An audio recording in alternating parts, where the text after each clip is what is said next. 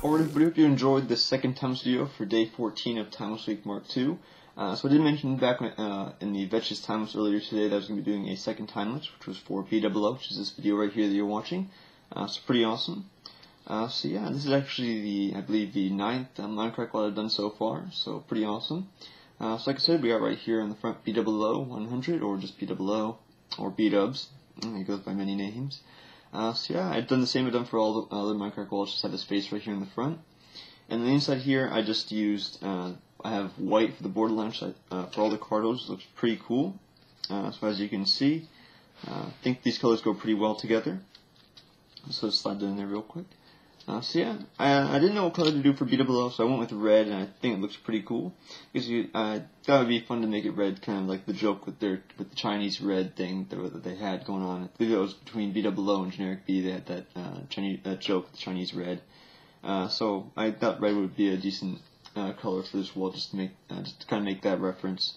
Since I didn't know what to put on the inside of the wallet too, because I didn't really know what BdoubleO was. Well, he's known for building, so there's really no way I could represent building on the inside of the wallet. So no item specific in Minecraft he's known for or likes the most I could put on the that he uses a lot that I could put on the inside. So just left it blank like I did a few of the other Minecraft wallets, which I'll show you here real quick. So yeah, that's pretty cool. So I'll show you these here. Real quick. You can check out the timelapse I was earlier today, which was for Vechs. Link will be down in the description below with the rest of these Minecraft wallets. So here we get the first one we did. The first Minecraft wallet I actually did was for PauseUnpause. As you can see, it's different. It's actually his channel logo. So that's pretty cool. I'm probably gonna redo the Pause wallet or make a new one with this same design with just their face here in the front. So I think that'd be pretty cool. If I do that, you'll see it in tomorrow's showcase video, since tomorrow's the last day of Lapse Week MK-2. So that's pretty cool. So here we got next one. We got Etho. Here we got Badge. We got Good, the owner of the server.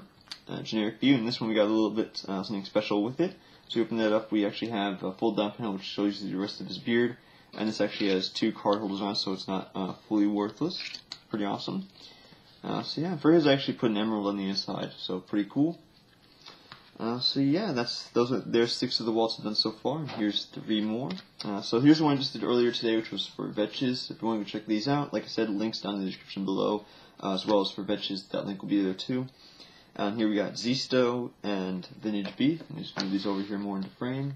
Actually, that was a little bit. There we go. So yeah, pretty cool. Hope you enjoyed this time lapse for BdoubleO. If you want to request any specific Minecrackers to come onto the channel, let me know down in the comments below. I probably will be finishing all the Minecrack walls, so I'll probably do all 26 of the members of the server, so even if I don't get requests for certain ones. But if there's someone you want to see specifically come up to the channel sooner, let me know down in the comments below. I'd love to see which Minecrack you want to see. So yeah, so I can get that done for you.